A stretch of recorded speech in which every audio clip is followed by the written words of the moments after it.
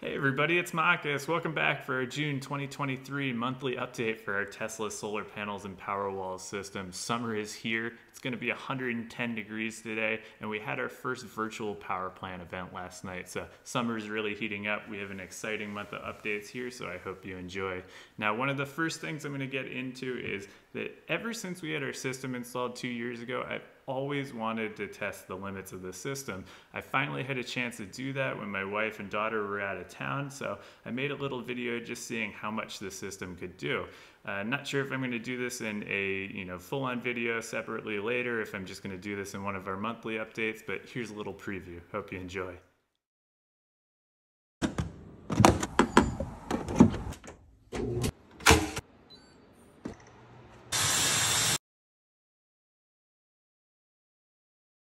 Now, I know I've been talking about drive-on solar for the past couple months, but I'm really excited for it. One of the updates that I have this month is that our Model Y just updated to 2023.26.1, which is the update for the car that's necessary for the drive-on solar update. Now, we also have to do the phone update to 4.22.5, and we also have to upgrade the Powerwall firmware, which this month just updated to 23.12.2. For drive-on solar, it's going to have to go to 23.12.10, I believe. So just going to have to keep an eye out for that. Hopefully that's here soon. I'm just really excited for drive-on solar. Just such a good idea, and I'm very excited to see it implemented. Now, this one might be a little bit confusing. Now, we didn't have any virtual power plant events in June, but we did just have one in July here. Because I make these updates a couple weeks later, I'm just going to mention it here. We had a 48-minute virtual power plant event that was kind of a surprise. It looks like the California grid operator basically announced that they were having an energy emergency alert at about 7:30 p.m. last night, and at about 8:12 exactly, the alert for the virtual power plant event came through with Tesla and just immediately started discharging. Now, as you can see, we ended up discharging the usual about 15 kilowatt to the grid, which ends up being about $30 per hour. Now, in this particular event, and you can see with the new graphs here, they made it super easy because now there's a spot where you can see, hey, how much did I send back to the grid?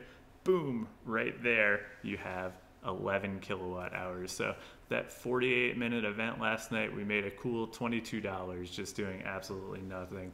It's really just an awesome thing about virtual power plant events. Hoping to see more of them here. I'm guessing we are going to see a bit more. It's supposed to be 110 basically this entire weekend, so they're probably going to start ramping up here. Now, for those of you that want to join a virtual power plant event or get a solar panel system, make sure you sign up using my referral link down below. Tesla just requires a $100 deposit. They'll come out and do all the work up to the city inspection for $100. That's all you have in it. So have them come out, do a site assessment, make sure your house is perfect for solar panels or batteries, make sure it's everything you need, and all you have in it until you pass city inspection and your system turns on is $100. If you need it down below, use my referral link. Come join the revolution here. Now let's take a look at the data. We'll start off here taking a look at house usage. In May, we were at 1,266.3 kilowatt hours. In June, that was up to 1,327.6 kilowatt hours. Our average daily use went up from about 41 kilowatt hours in May to 44 kilowatt hours in June. That's pretty much an expected bump. The AC is getting run more. I mean, it's going to be 110 out here, so it just adds up. We're just running it more and more every day. Make sure you're changing your AC air filters. Run it as efficiently as possible, especially these days when it's running almost constantly. Now, with the heat here, our cars, our EVs are actually using more. We're maybe not driving more, but they're using more to keep their cabins cooler during the summer when it gets extremely hot. So we're using more and more for our cars to charge them. Now, this past month, we used about 410 kilowatt hours to charge both the Model 3 and the Model Y at home here. That is about a third of our house usage for the month, which is right in line with how May was. Now, the surprising thing is looking at June last year. June last year, we used 1,719.2 kilowatt hours, and this is a huge decrease this year where we used 1,327.6 kilowatt hours. That's about 400 kilowatt hours in a month. And I think I can explain away two things on this. One, I just don't think it was as hot this past June. We did get some hot days here, but it just wasn't as bad as last summer. And the thing that I think makes a big difference is we had a little pool set up outside, like outdoor pool, and that pool pump ran at about 500 watts and just ran constantly throughout the day. So that was an additional 12 or 15 kilowatt hours per day. That adds up, it's 350 kilowatt hours. So I think that's likely why our house usage was so much lower this past year. Let's take a look at solar production here. In May, it was 2,135.2 kilowatt hours. In June, it was 2,227.1 kilowatt hours. Now that's about a 5% or so increase. June was a good month, really didn't have any weather, just a lot of sun, not really any clouds or rain. We averaged about 69 kilowatt hours per day of solar production in May. That was up to 74 kilowatt hours in June. Our highest production day was 82 kilowatt hours. That's pretty awesome. Now keep in mind that June 21st was the summer solstice. So that is going to be your longest day of the year, and you would expect that to be your most solar production, for the year. Basically, as the summer goes on past June here, your solar production is going to start to ramp down. You're also going to see as it gets hotter here that the heat can actually decrease the efficiency of your panels. So it is normal to see on a supremely hot day 5 to 10% lower solar production numbers than you're used to. Now, looking at June of last year, we produced 2,351.3 kilowatt hours. We have had those Canadian wildfires this June, around for a while, and I'm wondering if there's some sort of haze just way up above us that's hampering our production. We also have had kind of a weird, slightly chillier temperature pattern here, so I'm not really sure what's going on. Our production numbers just aren't as good as last year.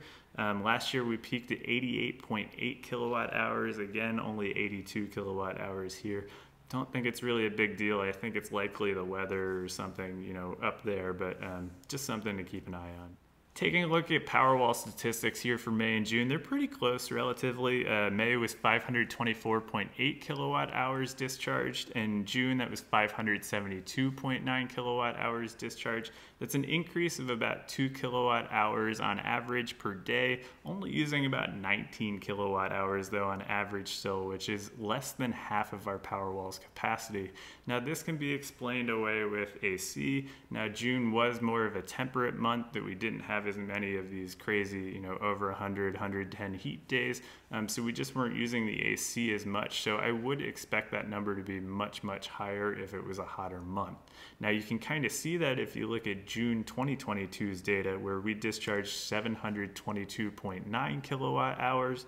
But basically, even so, with a hotter month there, and also with the pool pump going that would have been running overnight, we only were averaging about 60% of those Powerwalls. So you still have plenty of capacity on normal days. Now let's take a look at net grid use here. Now one of the things to point out is last year in May we had 780.8 kilowatt hours sent back to the grid. In June here, that was 830.3 kilowatt hours. That's an impressive 27.7 kilowatt hours sent back to the grid every day for the month of June. Now you wouldn't expect that number to be higher than May because it's getting hotter, the AC is running more, but we also generated about 100 kilowatt hours more than we did in May. Also keep in mind, from showing you those charging stats for our cars, we're actually only charging the cars at home this past month. So even with both of those cars charging purely at home, we're still sending back more to the grid. Now, I did have an oopsie where we needed to use the batteries on those cars in the next morning and needed them full. Got a little overzealous and we touched the grid for a little bit, which I normally don't do. We only used about 6 kilowatt hours or so, which not a big deal, but I try not to use the grid when I don't have to. Oops. But basically, let's look. And last year we were at 543.2 kilowatt hours back to the grid. Now that's a 50% increase year to year from June here to June last year of sending that electricity back to the grid. 543.2 versus 830.3. Now, at the end of the day, though, those couple hundred kilowatt hours are only going to add up to a couple bucks, probably like $5 or $6. With those excess credits that we get. So I'm actually kind of trying to look around the house and see what we can switch. Maybe it's time to look at a heat pump water heater, or something, a different AC system that's maybe a heat pump to more efficiently use the electricity and not use natural gas as much. We are, in June here, about negative 2,500 kilowatt hours to the grid, so we have plenty of space to kind of expand. Maybe that's a bigger car in the future that's less efficient. We'll just have to see, but we do have some room to run. Now, last month, you might remember I kind of was unhappy about the self-sufficiency numbers. We were at 99%, but I thought it was kind of cheap because that 1% from the grid didn't really count.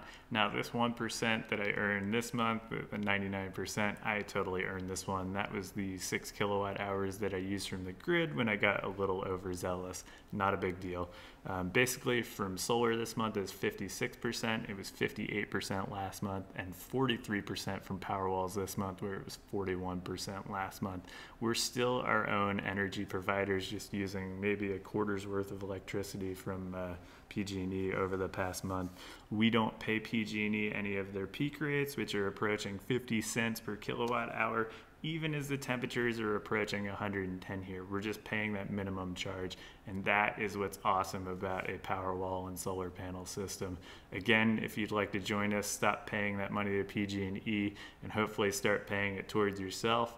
Just go ahead and use my referral link down below. We'll be back next month with an awesome update. Hope you enjoy. Have a good one.